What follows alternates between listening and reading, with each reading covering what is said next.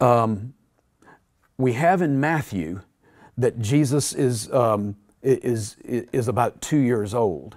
In the Gospel of Luke, we hear in the same region there were some shepherds staying out in the fields. I've given you the Greek, and I've also written it out in English letters. Agraluntes. You can get this part of it, can't you? We have words that come from this in English, right? Give me a couple of words that we have. Agriculture, agricultural, that sort of thing. Okay, and so there are two different kinds of land, and you and I know very well, being Missourians, that there's a certain kind of land that's very rocky and the soil is poor and stuff like that, and so you use it for pasture land. Animals graze there, right? Then there are others, kind of bottom land, flat land, there's got deep topsoil and is good for crops. Okay, well, the ancients knew that as well. And so they have two different words, one for area that is, good for agriculture, the other that is only appropriate for pasturage. This is the area where it's good for agriculture. So the question then is, why would shepherds be out in the fields at night? And why would they be watching over their flocks? And why would their flocks be in agricultural areas and not in pasture, typical pasturage? Good questions. Aren't those decent? Typically, if you train yourself to ask the right questions, you usually end up getting the right answers. That's what usually happens. This is kind of what is, folks, that you're still in school or you were only recently out of school. This is the scientific method. Ask the right question, get the right answer.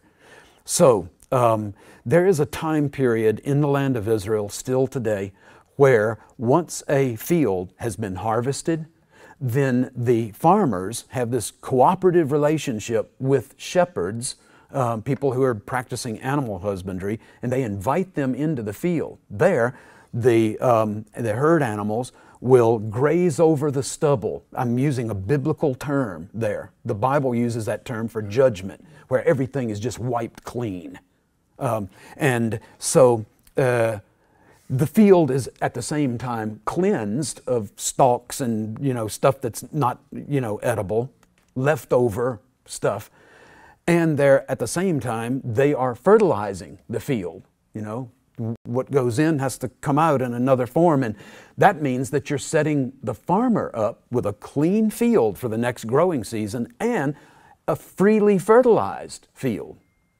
And that's good for everybody. So there's been this cooperative relationship with farmers and herdsmen for millennia in the ancient Near East. This is probably what's going on here.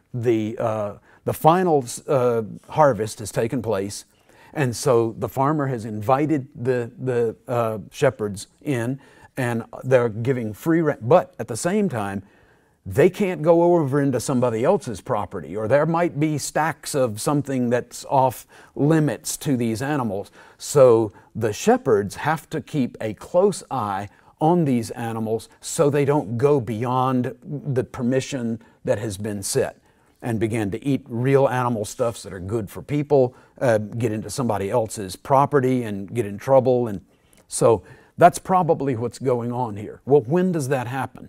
That typically will happen between the middle of September and the middle of October. Because Israel's harvest cycle is not all that different from ours, We're at pretty similar, north-south.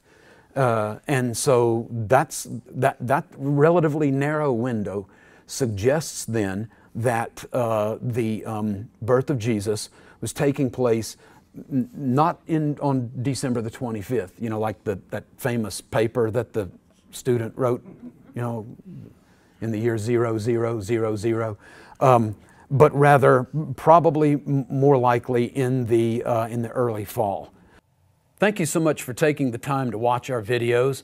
If you're benefiting from the content that you're receiving from them, please make sure that you're following us on Facebook and that you subscribe to the YouTube channel so you never miss a thing. While you're at it, share our content with your friends and family. Encourage them to follow us as well.